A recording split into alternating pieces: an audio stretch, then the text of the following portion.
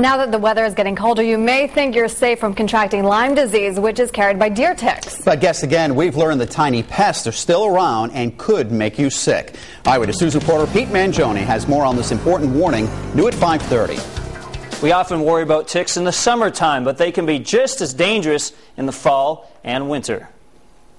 You're looking at ticks collected in Rhode Island that don't seem to mind cold weather. I collected these 2 days ago and yesterday. URI's Dr. Thomas Mather plays the role of tick collector.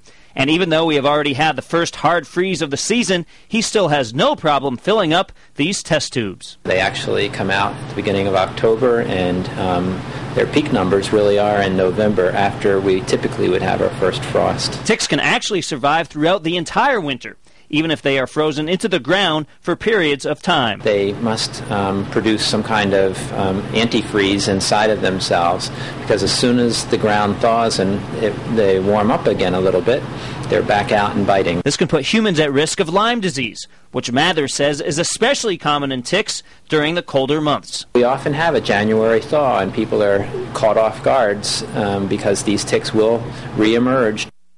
The Lyme disease rate in ticks is higher in the colder months because there are more adults around, and they have had more opportunities to bite other infected animals during the summer and fall. I'm Pete Mangione, Eyewitness News.